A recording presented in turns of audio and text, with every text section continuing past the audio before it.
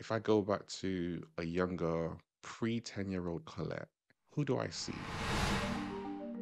I was very shy. I didn't have the words for leadership, but I was like, I'm a big sister and I like that. I went to a state junior school in Luton and then I got a scholarship to go to a private school in Bedford. When I started school, I was bullied by a group of girls, quite horrendous girls. The problem is, if you're quiet like this, people will just think they can pick on you.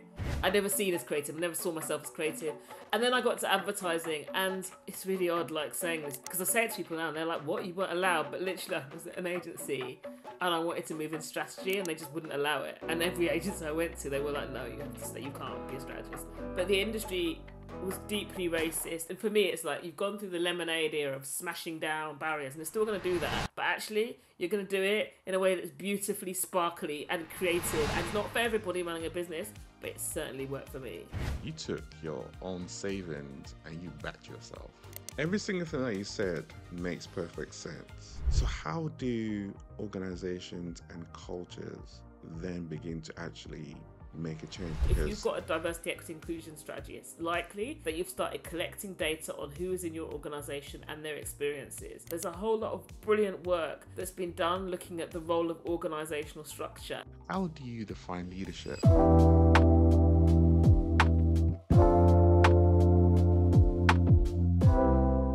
Welcome to another episode of Everyday Leadership. Today I have someone who is out there in the world challenging, pushing the boundaries, and someone who's also got the receipts to be able to actually do so. I came across our guest at a mutual friend, Dave McQueen's, what should I call it now?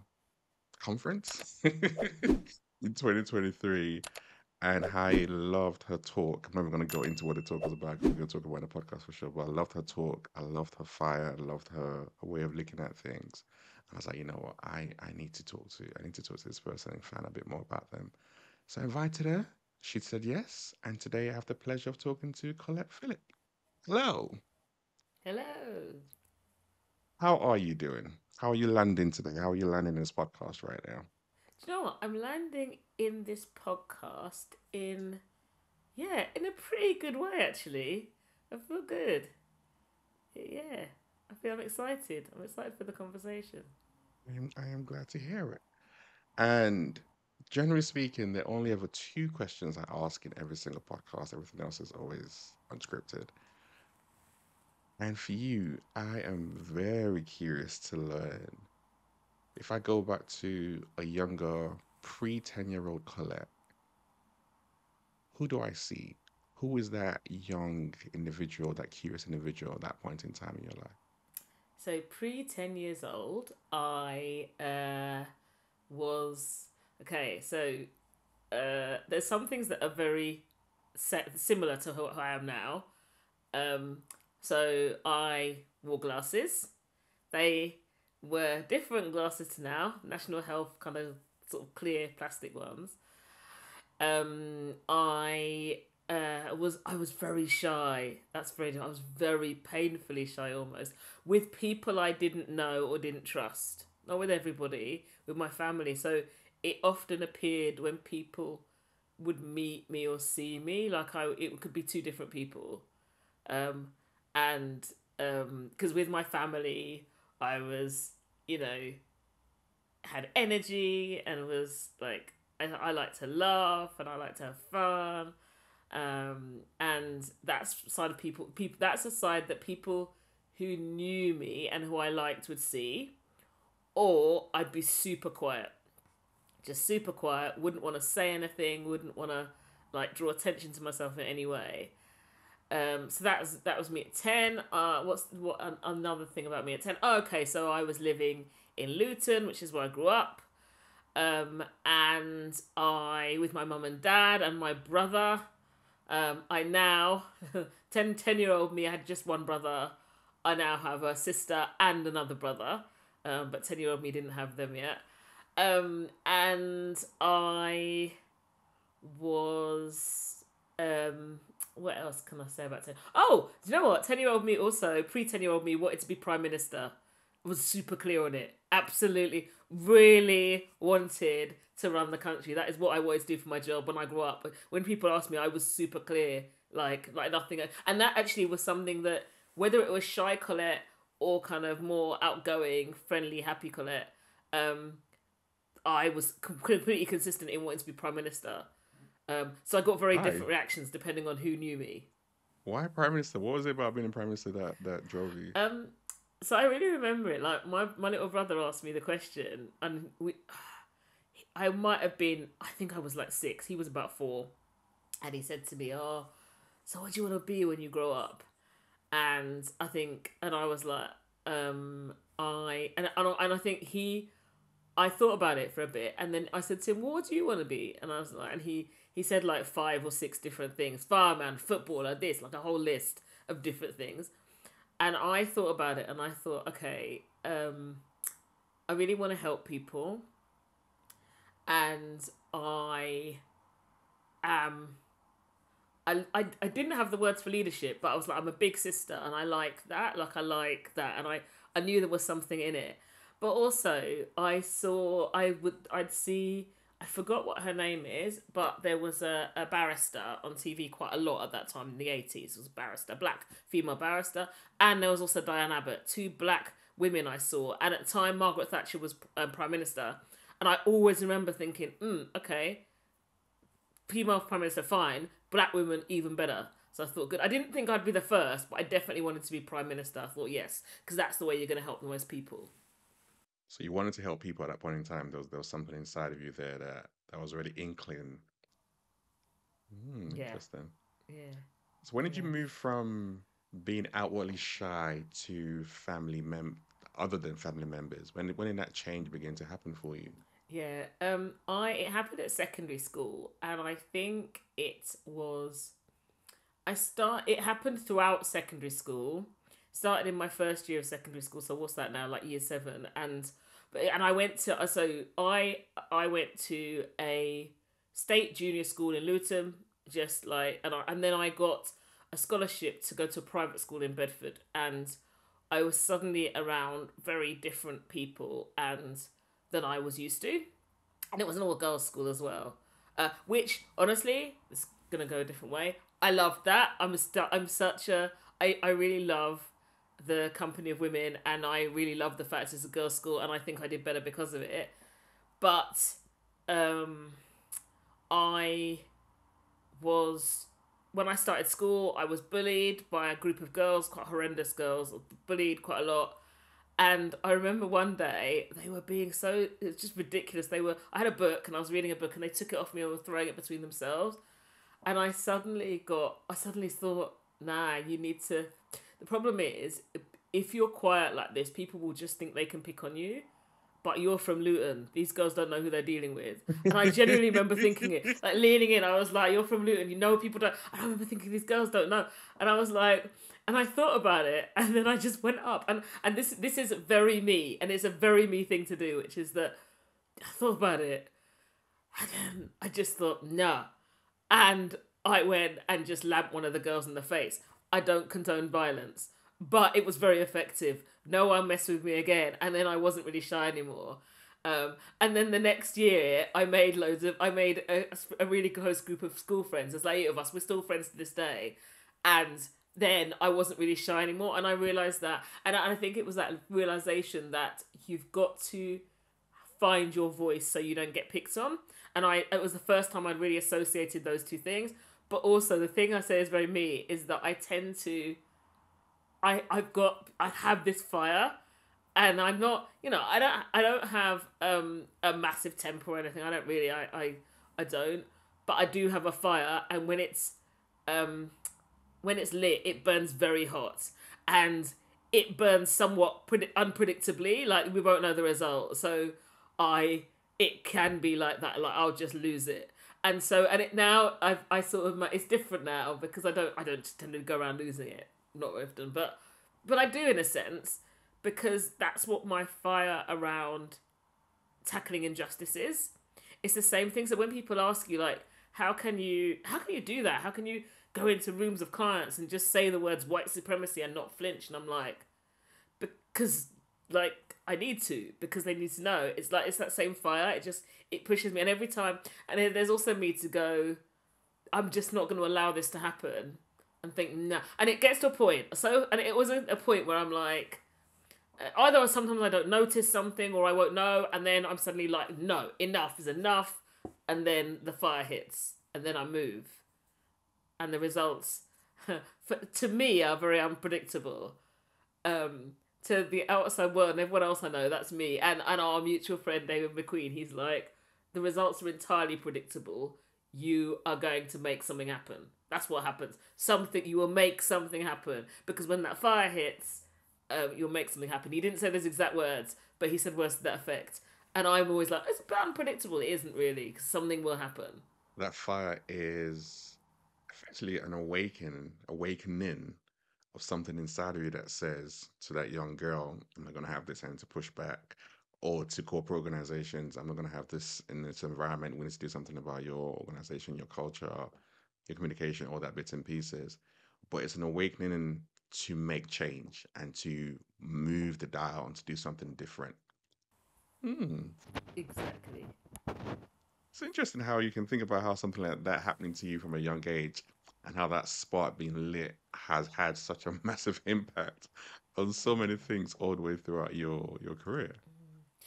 I was at a leadership conference many years ago now. I was going to say a few years. It feels like a few years, but in reality, it was like 2014. So it's like a decade ago now.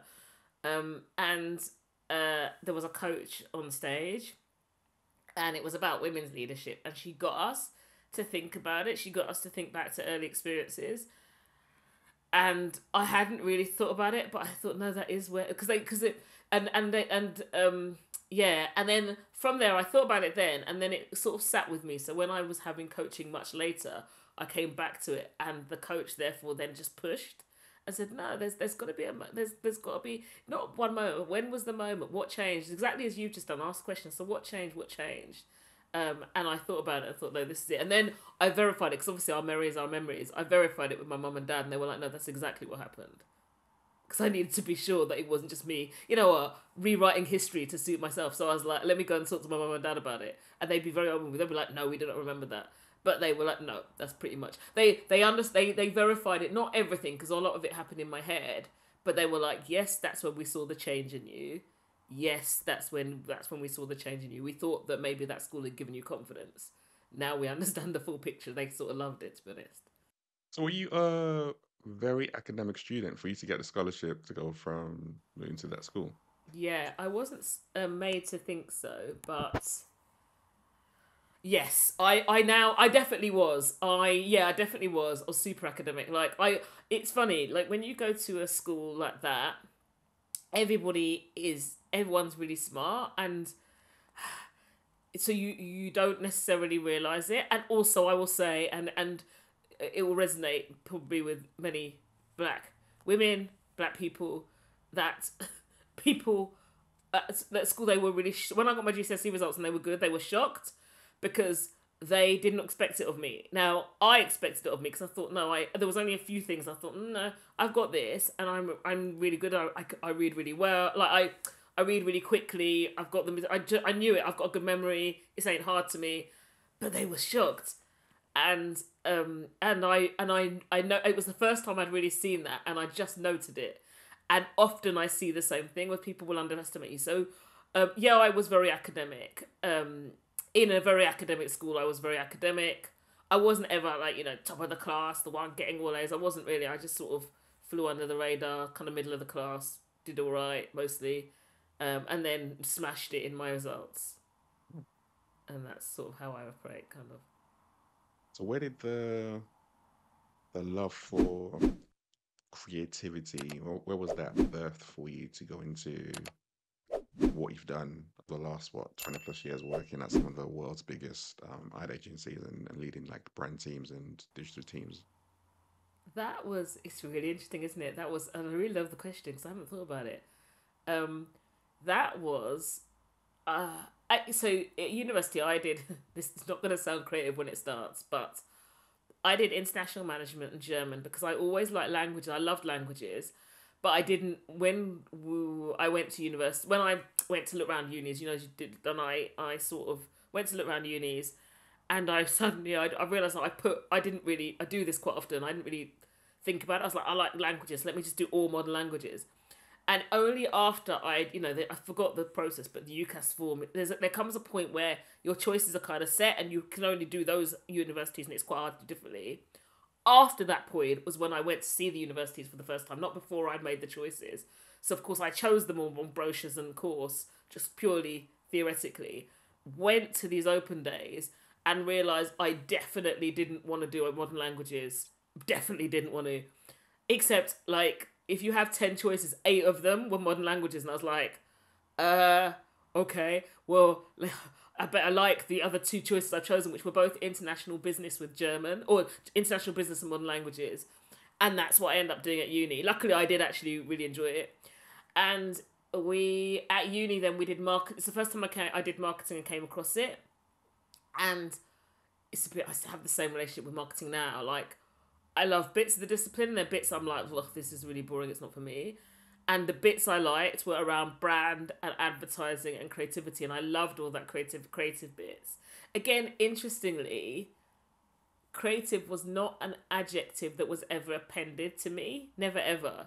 So even though I do super creative projects, like I'd come up with ideas, and I remember doing this group project, and I was like, a group project, and we had to do a group activity, and then we had to do a presentation on that activity. And our activity, I got overruled in the group, and we ended up doing something really, really, really, really, really bad and boring. And I was like, and we didn't get a very good result. But on the presentation, they were like, actually, the presentation is 50% of your grades. I was like, we can smash it if we do really well in the presentation. So I'm like, we should do it as, what did I say? We should do it as a court case. Should we present our work like it's a court case and we got like, I think in the the activity, we got like, I don't know, like 50% or something. And in the presentation, we got 85%. And I was like, that was my idea. And it was the first time I've got ideas. And I had loads of ideas. I've always had loads of ideas, but I never really creative. I'd never seen as creative. I never saw myself as creative.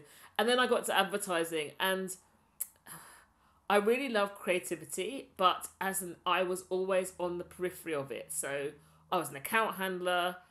I wasn't. It's really odd, like saying this, but because I say it to people now, and they're like, "What? You weren't allowed?" But literally, I was at an agency, and I wanted to move in strategy, and they just wouldn't allow it. And every agency I went to, they were like, "No, you have to stay. You can't be a strategist." And I was like, Why? "But I'm doing strategy." Because at the time, I genuinely think black women weren't strategists, so it's just that. And I verified this with a friend of mine, with a few friends of mine, and there were very few agencies where strategy was advertising. I mean, it still is. They want to say it's getting better, and I'm like, yes, some, and then other things haven't changed. But the industry was deeply racist, and they really had if you were a black person getting into the industry, you were expected just to be grateful for that and get what do what you're given and nothing more, and don't ask for anything more. Definitely don't have any agency over your career. No, you just need to do what we say, and make sure you know that thing where they say work twice as hard to get the same place. And people say, oh, my parents told me. My mum and dad never told me that. It's a terrible thing to say to people. My mum and dad never said that.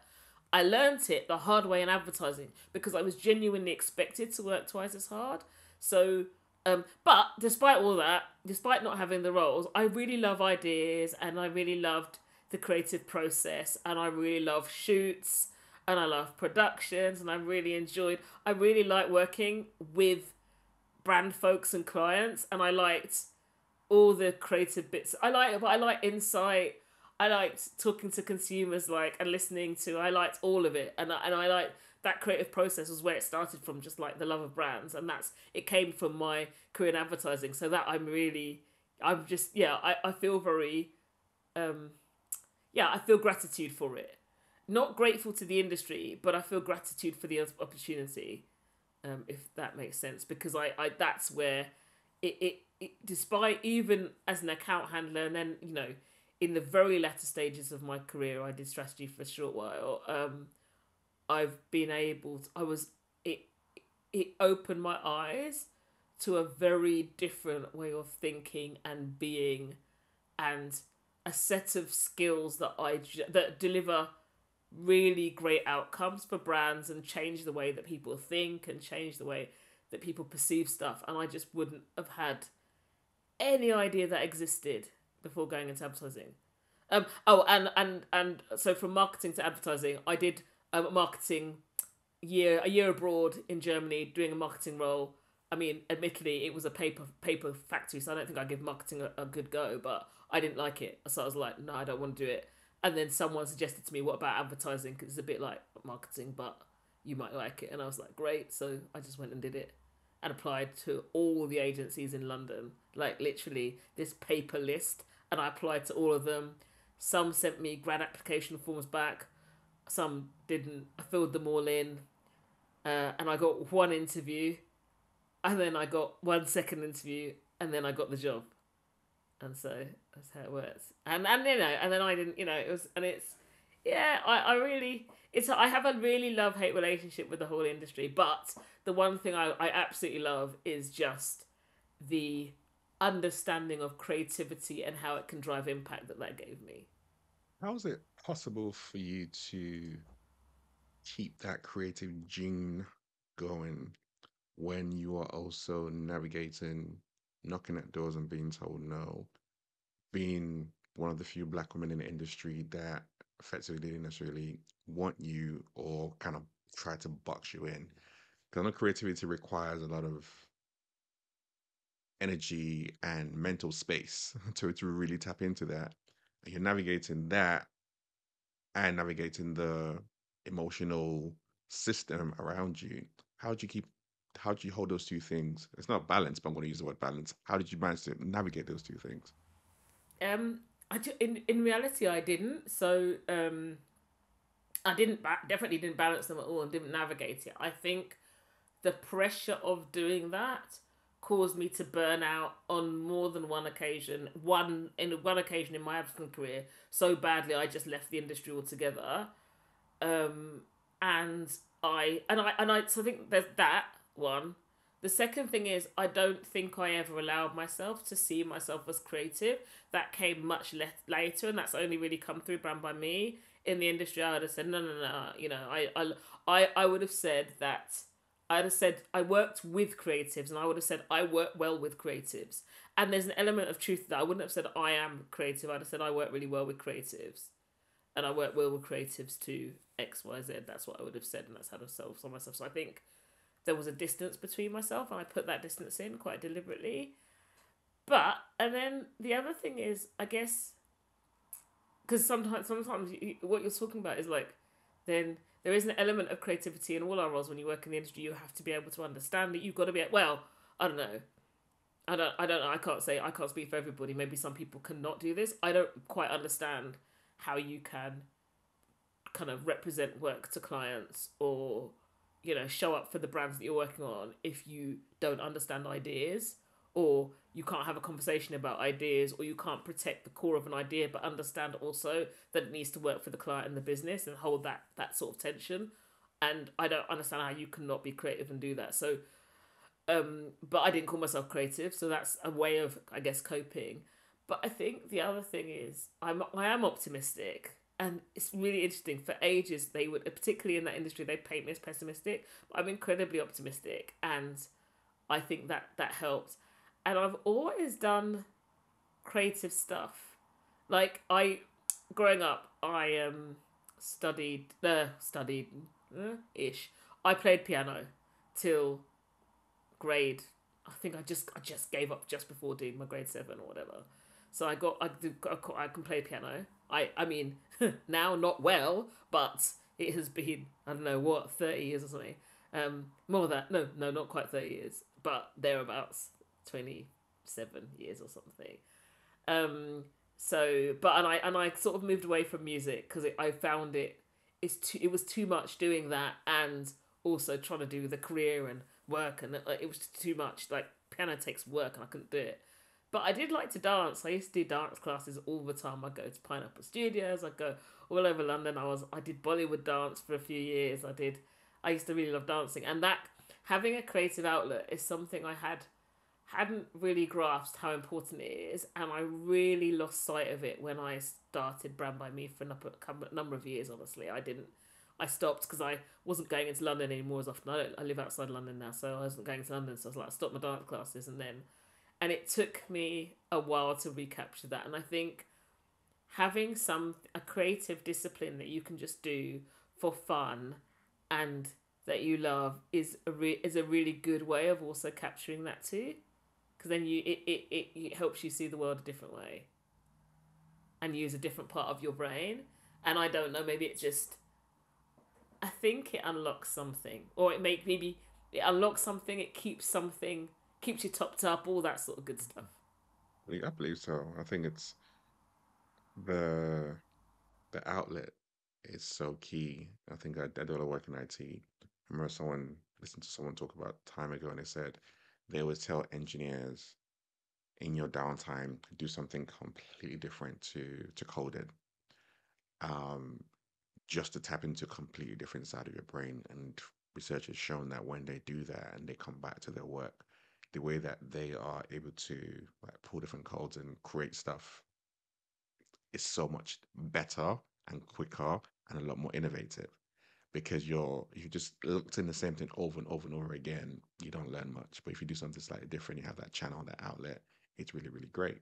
So I can definitely see why you were able to have that was really, really good for you and you felt the impact when you didn't do it your normal day-to-day routine as well. Yeah, and it's really interesting when you ask that thing about creativity. So we probably will come on and talk about this, but Brand by Me did our first ever advertising campaign. Like literally, there were billboards across the UK and like bus sort of they're called six sheets, right? Sort of the posters, bus posts, roadside posters with our ads on them for the first time ever last October, and I was co-creative director. I did it with the creative director of Brand by Me. Me and him worked on it together. We did the campaign. We had the credits, and one of my friends was saying to me the other day, she said, you just didn't ever talk about yourself. Even you did a campaign as creative director, you've never done that. You didn't do anything with it. You didn't do anything with the campaign. We've done loads with it. But she said you didn't do anything with you around that side of you. You didn't talk about you didn't go out and do like you didn't talk about how you developed the idea together or anything. Beyond like one LinkedIn post, you didn't really lean into the creative side. And she said, and you know, as a female creative director that you are now, and I was like, well, I'm not really, I'm a strategist. And she was like, no, how can you possibly? You've done an ad, you're a creative director. And I was like, but, and she said, and she was questioning me, like really challenging me, why you didn't lean into it. And I think it comes from the same thing. Like when you asked me the question about capturing and holding on to creativity, I was like, it still takes me a beat to think of myself as a creative. It still does. All these years later, despite having a business that's in the business of creativity, despite winning awards, we literally won the Precious Award for Creative Business of the Year, and it still would not be my go-to adjective to describe myself or like my role at all, which is interesting.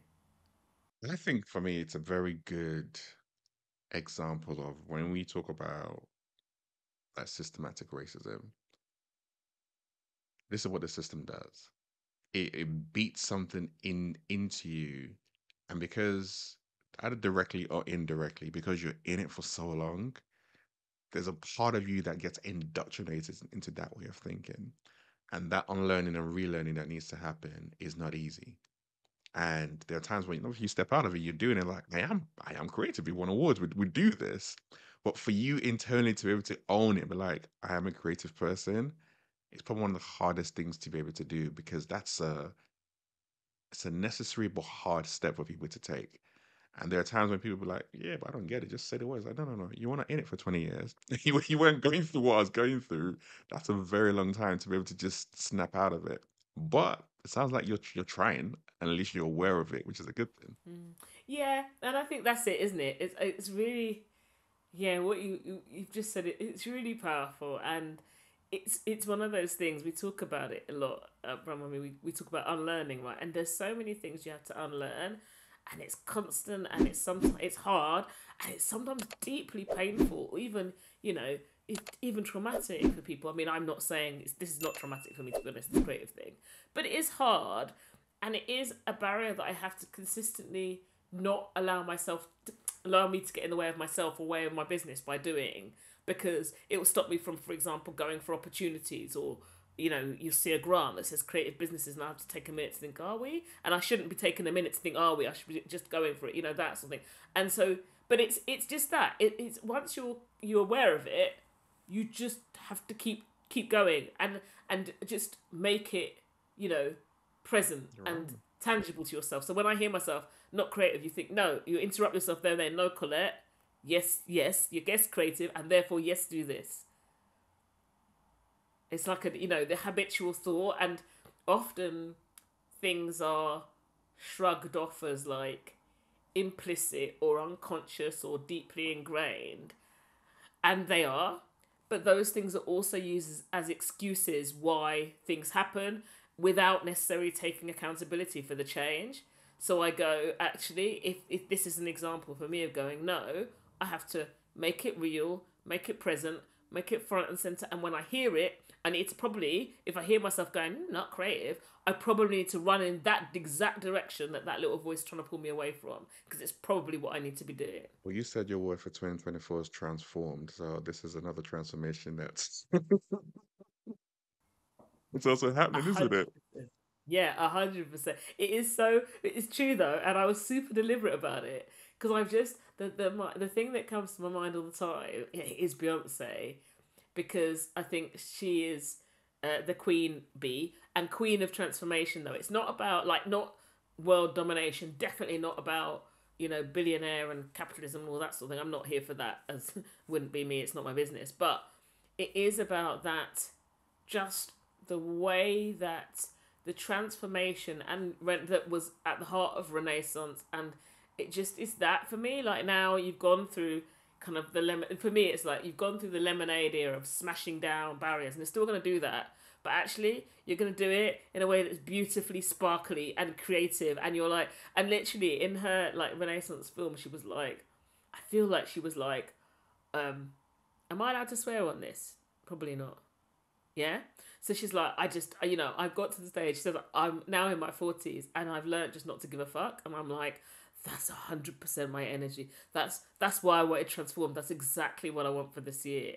I want to be in this creative, not smashing down marriage, but more not with the bat of lemonade, but like this creative, amazing, just things from me. That's what I want to be in this huge creative era. And those things are then going to dismantle, rather than me having to be there with the bat doing it myself. Do you know what I mean? And that's the energy. That's the energy of transformation that I want to be in. And it has to be bold and sparkly and amazing, and just that's what I want. And me, like my friend Chloe keeps going to me, you just need to keep. I want to see you shining, and she keeps saying it. Maybe not those exact words. I'm pretty sure she has said those exact words. And she's like, I want to see you shining. I want to see you shining. And I'm like, that's also in my head around transform, because I'm often very good at being the thing behind the thing without taking any credit for. I'm like the thing behind the thing, the thing behind the thing. It's people often. Yeah, I didn't know you're part of that. Colette, I didn't know you did that. It's constantly people saying that to me, and I'm like, okay, Colette, it's that's not the compliment you once thought it was. You need to you need to now lean into that fact and kind of maybe start owning your stuff a little bit. Why is it that you've been the thing behind the thing, the person behind the person? You've been in the shadows, should I say? Why is that? um, it is because of systemic racism. Because I learned the hard way. Well, one, there's two things. Is that and I don't. When I worked in advertising, I had to start disassociating myself from my ideas and some of my work, so that it happened, because it got to the stage, and there were a couple of occasions where if people knew something was coming from me, it would be blocked or vetoed and I was like, I really want this to happen for my brands, and some stuff where you're like, this will be really good for my career no matter what. I don't necessarily need my name all over this, and I got really used to that. And that's where I kind of, I guess, I learned that. And then actually, yeah, I said in advertising, it continued throughout my career, honestly, until I set up Brand by Me. And it was one of those things, when you said about like these ingrained habits you learn, because for survival you learn these ingrained habits. That was one of them for me. It was like, you can be the thing behind the thing, because you'll be able to have impact, which is a really important thing for me. Like, not personal impact, but impact on the world around me. That's always been really important. So you can have it. This thing will have impact, and you know it's you. Don't need the word to know. And also, maybe the negatives about being very visible, like, it's, you can do with the being the thing behind the thing. There's a lot more freedom for me. There's a lot more freedom. I can do what I want. I get to make decisions, but I don't necessarily have you don't have the same flack as if you're like at the front, like at the forefront, right? And knowing immediately and knowing instinctively that, whether my bosses were, well, because it's all except for, this is right, I'm really hoping I don't erase somebody here, but everybody except for my first ever boss in advertising, who was a black woman, brilliant, and that was a really great start. My first 2 years of advertising were like genuinely the best. I made a real big mistake in leaving that agency because it was really great. And I didn't have my criteria set up. But anyway, so apart from my first boss was a black woman, all of my other bosses ever have been white, and therefore you can go, I can see that you are getting shit in your role for being, as a boss.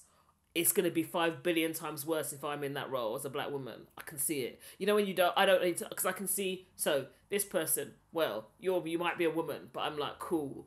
But as a black woman, because bear in mind, I'm already getting some of this crap deflected off you. I'm already getting it. And your role should be shielding me. And it probably, it partly is shielding me from the full brunt of it. And I'm already getting quite a lot of it. So it really made me not want to seek that out for a while. And then when I did, when I was looking for those kind of board roles, the ones reporting to the CEO or on the leadership teams, I was just told, like, I just hit all kinds of, ceilings, cliffs, all of them. I hit them all. And then people would say, well, it's always because you've been the thing behind the thing, you weren't visible enough. And I was like, yeah, it's one of those things, isn't it? You hit these kind of double-edged, contradictory stuff where you're like, that if you do, that if you don't. We don't like it when you're visible. You make it all about yourself. Cool, I won't be visible then. All right, you're not visible enough to be a leader. Cool, which one is it? Both of those things. People, you get constant contradictory feedback, and I think, now when I do like mentoring stuff, I always talk about this because it is a thing. You always know. I feel like this is the case if you're from multiple minoritized communities. It's definitely the case for black women, where and for many black women, some people don't experience it. That's okay. Our journeys are not the same, but genuinely, there's a thing where you will get very contradictory feedback, and you'll be like, "This doesn't really sound like me," and then people will offer you well-meaning advice. Oh, do this, do this. It'll be contradictory, and it's simply because people love to create words to explain things that are actually just born out of systemic racism or systemic oppression. They want to create words to show that it's not that, but in reality, this is why it's contradictory, or it's just nonsense, doesn't make any sense, because actually that's not the thing. The thing is, we don't want a black woman to be doing that role, thank you. And it got to the stage where in my career, this was the sort of just before I set up, well, when I took the career break before setting up Brand by Me, I got to the stage where I couldn't see an option to move forward. Like, anywhere I went in my career, I genuinely looked at it and I was like, I'm stumped, because I've tried this, ain't worked. I've tried this, it hasn't worked. Tried this, it hasn't worked. Tried this job, no, get told, and all this contradictory feedback, and I'm like, but hang on. And then you start to think, hang on a minute. This feedback isn't about me. This is about the system here, and I need to. And then I was like, do you know what? I just need to take a minute. Let me take a career break because I need to do some planning. I need to think about this because it ain't going to be easy for me to think about my next step. And with the clarity of 3 weeks and a break, I set up Brand by Me, and I haven't looked back. And that's where all the stuff and all the stuff we've talked about. Oh, I have the opportunity to be creative.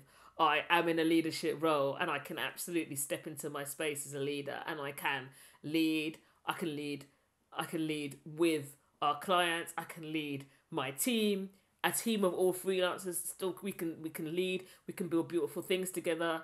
I don't have to burn myself out to break down through systemic barriers. I don't have to do that anymore. I can set up everything on my own terms, and that's kind of a beautiful thing. It's not for everybody running a business, but it certainly worked for me. Would you say you're a courageous person? Because when you took that career break and you made that decision, you took your own savings and you backed yourself. And there are times when people have been in those spaces, they're at burnout, and they can't see a way forward apart from just going back into the same old system. You were very much like, nah, I don't want to do that. I'm going to back myself and go forward for this. So has courage always been like a character trait for you, or were you just at that point where like, I just can't do this anymore. I need to do something different? I think yes. So both. Courage is a trait, not one I would ascribe to myself, but people always say it. Like, you're brave. Like, there's all sorts of stories of me doing stuff, and people are like, "That's brave," and sometimes I say like, "That's brave," but I'm not. I don't care.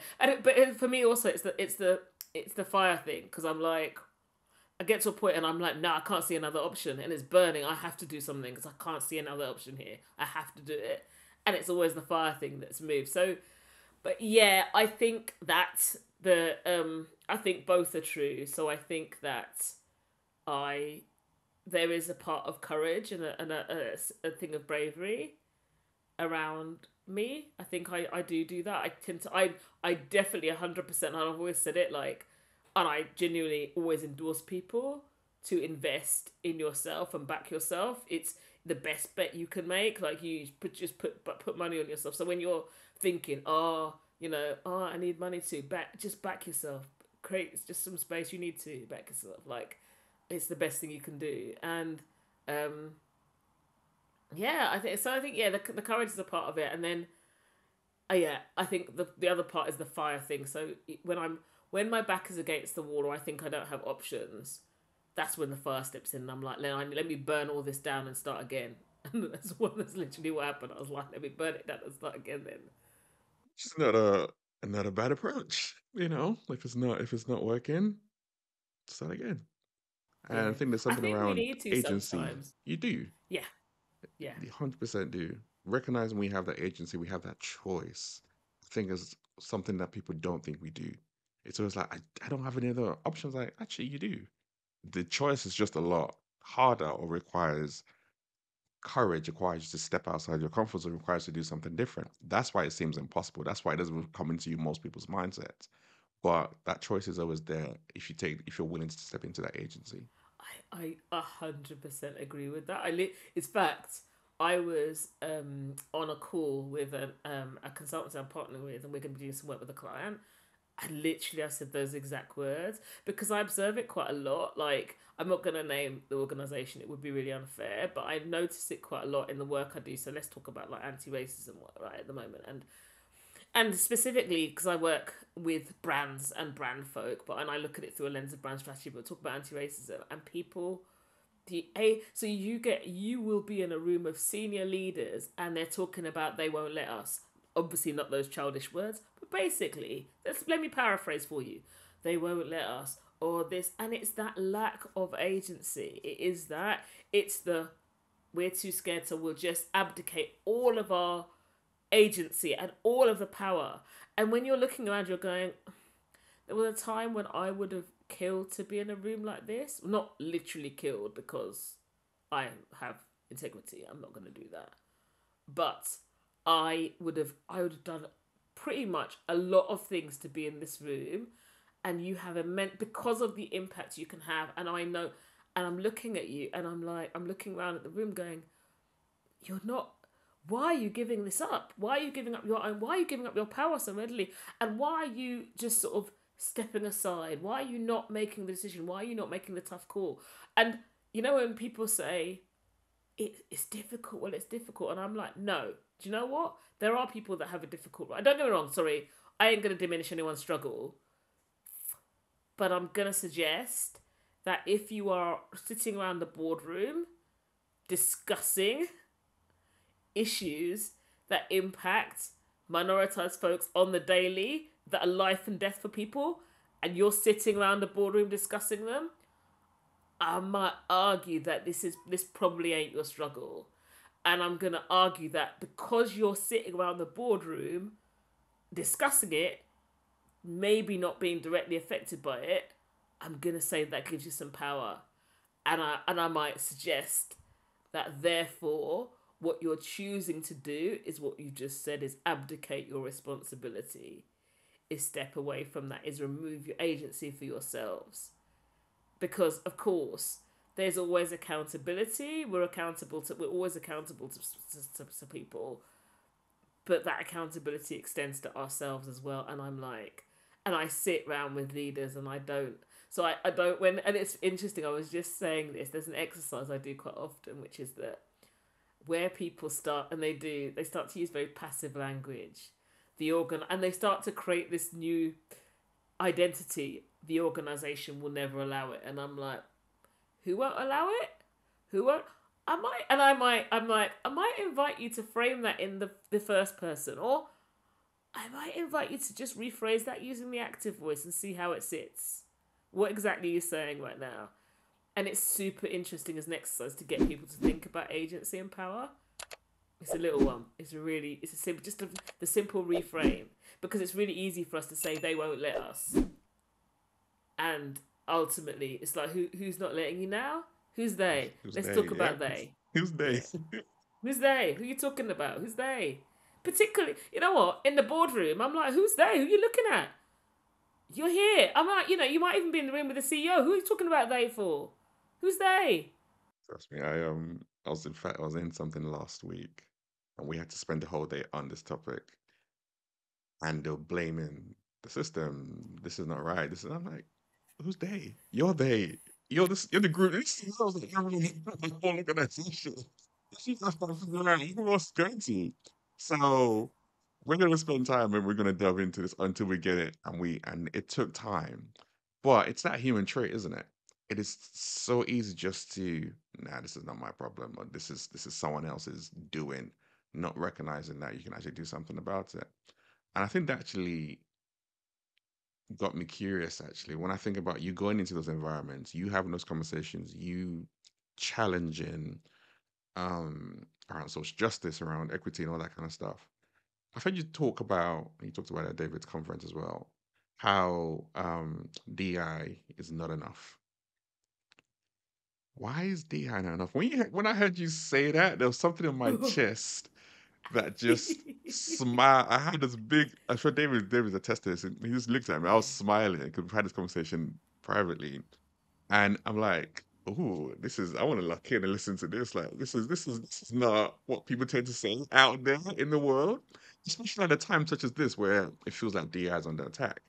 But that's not what you're talking about." And I think it's Yeah. something really, really powerful the way that you actually break it down. So I want to give you the floor Yeah. around that. Like, why is DI not enough? Oh, thank you. There's so much here.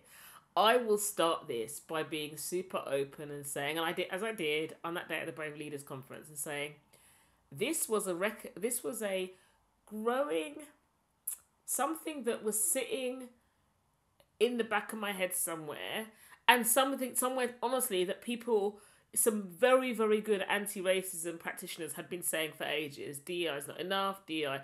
And I was thinking, and I wasn't, it didn't sit with me. I was thinking, well, surely it's about, then I thought, no, it's about how you do DI. And I think there are many people in that space. It's not, no, it's not, DI is not enough. It's about how you do it. Some people are doing it tokenistically, but there is a way of doing DEI that you can deliver change and impact. And I'm like, in the short term, yes, you probably can. The thing, unfortunately, that DEI, so I shared it like at the Blame Leaders. I said there's this quote. I actually shared it again on LinkedIn this morning. Like about 10 people liked it. I was really sad, but anyway, It was the master's tools will not dismantle the master's house, by Audre Lorde, quote. And I said, and this is why DEI fundamentally doesn't work, because DEI was born out of and comes from the same oppressive corporate structures that are upholding systems of oppression within organizations, within companies. DEI comes from DEI, and of course, it's evolved. So the D and I was first, and then they added the E to it. But you can't just add a letter and say now it's going to fix equity. Like people literally did that without changing anything else, just adding the letter, doing exactly the same. They have literally their same strategy, just what's the word, like when you do the find and replace. So where they'd written D and I, they just went through find and replace DEI. You didn't actually change the action. as well, so you got Jedi as well. Yeah, and Jedi as well, and Jedi, but it's all the same. You've even got what's another one? You've got one with the A for anti-racism in there, but fundamentally, it's all based in the same thing, which is, and it was. Because it's developed, it's a bit like it's the master's tools, right? So it's like the master's house is systems of oppression and corporate structures that uphold systems of oppression. DEI is a tool, but because it comes from the master's never going to let you destroy his house with its own tools. It's just not going to work. So actually, you need to create. There are deliberately social justice, anti-oppressive tools. There's anti-racism work, there's anti-oppression work. There are some specific things born out of movements designed to deliver justice. Those things you can take, like we do anti-racism, you can take anti-racism into an organisation and you can do anti-racism work in an organisation, and that will deliver systemic change. DEI ain't that. DEI was created of and for corporate and for corporate. It was created for to add some diversity in. B, make people feel like they're included, even though they're not, because the system is rigged and it's still the same system. Oh, we'll add the other letters so people think we're doing the work without changing anything. So that's a much less articulate way that I said it before, but it's basically that DEI. So what DEI does, because it replicates and wants to work within the system, it's what we said before, isn't it? Sometimes you need to burn the thing down and start again. You just need to burn it all down, and that's okay. You just need to start again, and DEI just doesn't allow you to do that. And that's why, because, so for example, DEI teams were reporting into HR. Then they weren't reporting into HR. But then what happened? When there's downsizing, they're like, oh no, it makes sense to put it back into HR. You can't put DEI in HR because HR is about making the most of people for the use of an organisation. Literally human resources. There's a reason. You can change it, people. It's still the same department. Human resources. The resources that are to be used to make this organisation, company, money, no matter what. So actually, if you put DEI into there, why are we then doing our diversity, equity, inclusion work? So that we can get more from people, so that we can extract more from them. It is not about liberation or justice. And then I'm going to stop in a sec. But the other thing about DEI is often it's enacted by people who... No. It is so steeped in the systems of oppression. So DEI... So it cancels out anti-racism work because DEI often upholds white supremacy. It prioritizes white comfort. It has to, because it's about working within the system. It's about everybody feeling included. That's not what inclusion is. It was about making sure that we create the structures, systems, and circumstances so that previously marginalized groups can be welcomed into our organizations. DEI co-opted. All of a sudden, everyone needs to feel included. Diversity is about diversity of thought. No, it isn't. These sort of things. So of course, it constantly happens because actually how do I say this? At one point you can go, yeah, okay, you can come back to the argument, which is, it's just people doing DEI wrong. But I go, if something can so often and so readily and so consistently be co-opted by oppressive structures and systems, it ain't the way you're using the thing that's wrong. It's probably the thing itself. And that's kind of Mm. where I got to with DEI. Mm. Collette came with a whole word today.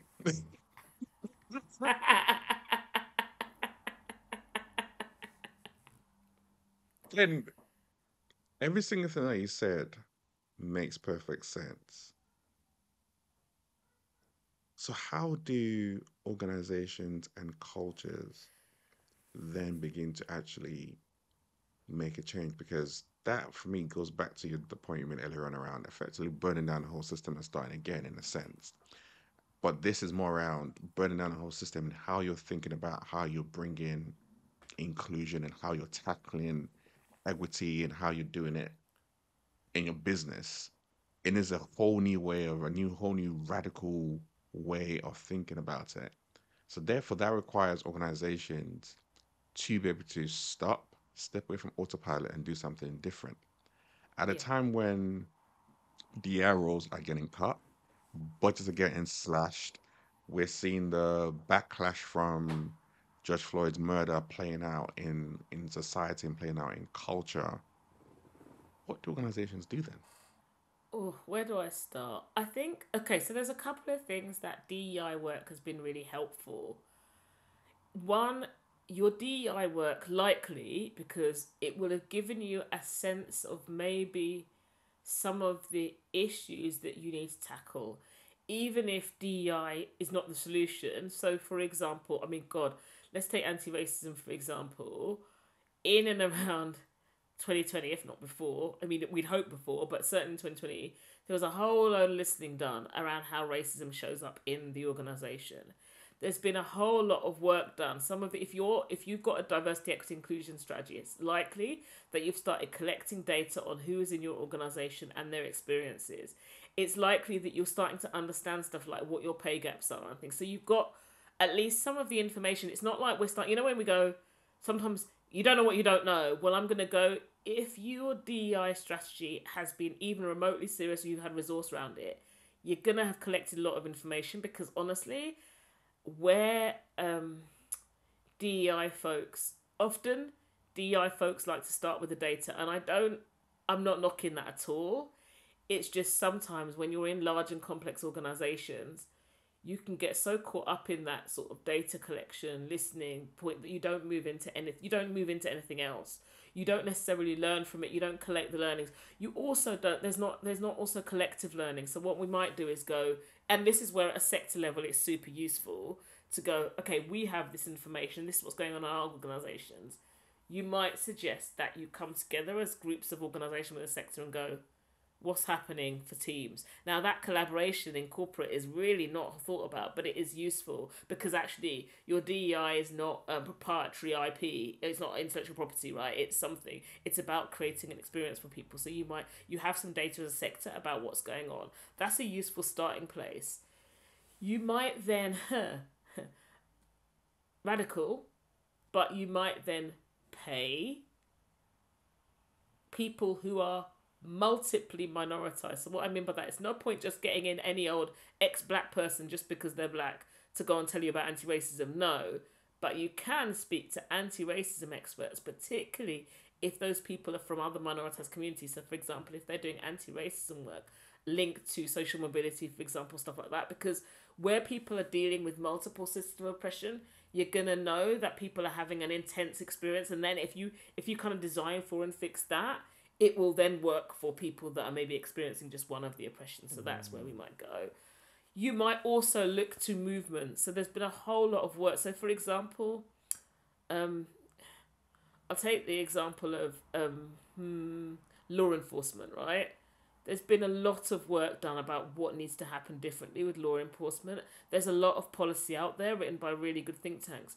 You might start looking at that. There's a whole lot of brilliant work that's been done looking at the role of organizational structure and how that can replicate systems of oppression. You might just start looking at that and trying and testing some things. But where you're looking to is not from the safety of DEI. You look to the radical movements for change. You look to people, things led by and for minoritized communities. You you do your listening, but you also listen to actually understand, not just listen on this repeat loop. So people are having to rehearse and regurgitate trauma. Um, you continue. You maybe don't decimate the team that has been working for all these years to gather data. You might, though, give them some accountability. You might partner them with external, really, really great people that sit outside your organizations that have a strong practice. You might, again, look to movements. These are some things you can do. You might also give yourself some accountability and stop using euphemisms. So rather than saying DEI, you would talk about anti-racism and anti-ableism, and you might talk about, you know, tackling transphobia or cissexism. You might talk about really tackling, you might talk about tackling patriarchy, not just tackling gender bias because it's softer and more palatable. You might actually start talking about these things. And I mean, that's what I'd say. Like, it sounds super wishy-washy, but I don't know where to start because there's just so much out there that you can use for your organization. We do it at Brand By Me. I'm like, okay, when we're looking at how to, like, equitable structures, I'll speak to my team about, okay, so what are the things, like, we had this, I remember speaking to one of my colleagues, and I don't think he'll mind me sharing this as a story.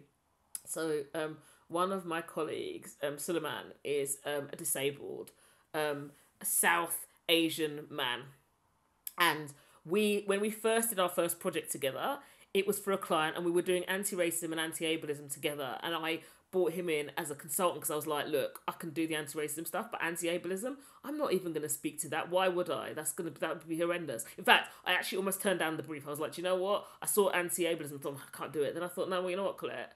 I then met Suleiman and was like, oh, I can do it if I work with him. So we worked together collaboratively. And I remember we were on Zoom, and Suleiman, I'm not actually going to share the full story, I realised this, but so I was on Zoom, and Suleiman was like, oh, it was the equivalent of, should I, we're going to be on a Zoom with the client, should I show up in a certain way, present myself in a certain way? Should I, make sure that I'm, sitting in my wheelchair, or as I normally do? Or I prefer to, normally when I'm at home, I prefer to lie down. I was like, well, how are you going to be most comfortable running a workshop? And he said, well, honestly, I'm going to be more comfortable if I lie down. And I was like, well, it's Zoom. Like, people do their Zooms from their bed. You do what you need to do. You can show up in your most comfortable way. Just by asking the question, how do you feel more comfortable, we were able to create a working environment, which means that actually for our clients, we set the expectation. So then when we were doing stakeholder interviews with with disabled folks, with other disabled folks across the industry, people saw Suleiman, lying and just, hosting the workshop, and were like, wow, I mean, I would never have thought that I could do anything but be in my wheelchair, which, for some wheelchair users is super fatiguing over time. And it's just this example of, like, ask the question what's needed, and then create the conditions so that actually people can do the work. And that's what we did. Really small example, but that's kind of what needs to happen. Ask the question what's needed here, and then create the conditions so that people can actually come in there, because there are some super smart people that, there are so many. We have a lot of the ways forward. I'm not going to say the answers, because it's not, like, that's too simplistic. It's not one answer. Yes, the answer to racism is no. There's a number of ways forward, and interventions, and ways of showing up that are conducive to anti-racism work, and there are equally some stuff that just works against it, and that understanding is widely out there. You don't even sometimes like that, some of the basics you don't even need to pay for at this point. So, and when I say don't need to pay for, I don't recommend you don't pay people. What I mean is, it's all in the public domain. So start with what's in the public domain, or start with what you collectively learn from books, and then build from there. I'm gonna stop now. If you wanted an example of what it's like to work with Collette and bring someone in to unlock the power of your brand, you can see how strategically that she thinks. You see how collectively that she thinks. You can see how creatively that she thinks. And for me, it's a joy to hear that because I think there are so many times when people we talk about representation all the time, but even in the work that we do, you don't see a lot of it sometimes. And being able to see yourself, being able to have that example of like Solomon didn't, like he said, have the conversation, ask the question. So many times people are thinking stuff, they wouldn't have the audacity or the courage to be able to ask the question in the first place. And it's not making them feel good. So even having that, like, no, let's ask the question. Let's find out what's in there, and this is how we're gonna set up. This is how we're gonna go, and we're gonna. It's such a small little things can make a huge difference to other people, and can really begin to build and break down the system. But it starts by leaning into curiosity. It starts by being bold, by being courageous, by doing a lot of things that you've just demonstrated in your approach, which I've loved in this conversation. So thank you for that. Thank you. I really appreciate that. Thank you. And fast coming to the end of today. So, how do you define leadership? With my last question, I'll leave you with. Mm. Leadership for me is about having a really clear vision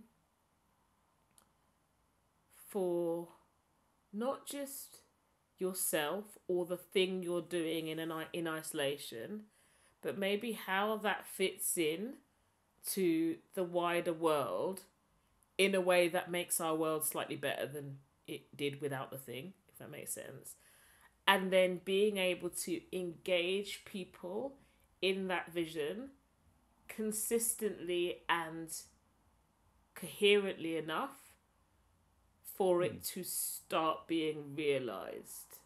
I'm gonna flow from that question. And that was my last question. I'm gonna lead it to a different one, which says, if I'm an organization listening to you talk, and I'm starting to realize that I want to do things differently, how do I know I'm the right client for Collette to work with? There are a few things.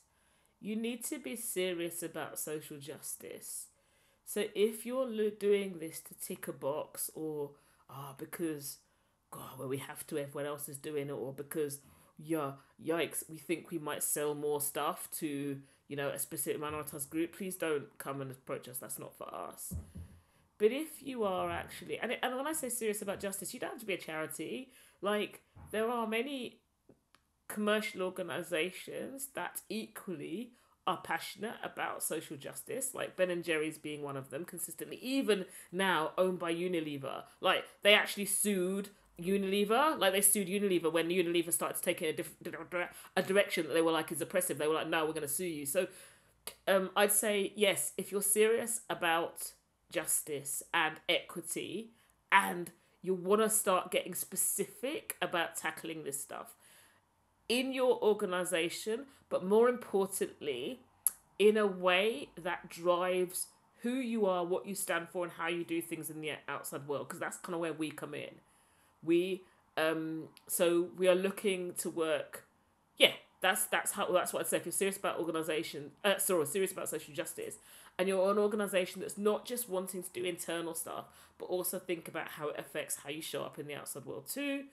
Um, you need to be willing to invest time and money and other resources in it, and you need to recognize that this is not going to be just a one-off project. And if all those things are true, or even maybe if two out of the three are true, have a conversation, and then we can probably look at what we need to do to make the third one true too. I mean, I would say, sorry, the one, if you're not serious about social justice, do not have the conversation. No point. The conversation will be very short with us. It might be I don't think we can work with you, and it might be, well, no, even then have the conversation, because you know what, we won't be a brand by me working with you, but I can probably refer you to somebody that there's some really good organisations that are maybe working with organisations that um maybe doing this for different reasons so that they can still have an impact. But we are serious about social justice. So by me. How can people find out more about you if they do fit all that criteria and want to have a conversation? What's the best place for that? Ooh, this is really great. I would say actually there's two things you can do. You can connect with me on LinkedIn. I'm at Brand by Collette. Sorry, not at, but I'm // Brand by Collette. You can follow Brand by Me on socials. So at Brand by Me HQ on Instagram, and just company / Brand by Me on LinkedIn. And you can also visit our website, brandbyme.co.uk or CollettePhillip.com, my own website. Either one of those. They both have contact us mechanisms. I will say, spoiler alert, that Brand by Me website is going to undergo some significant change shortly, which is very exciting and very needed.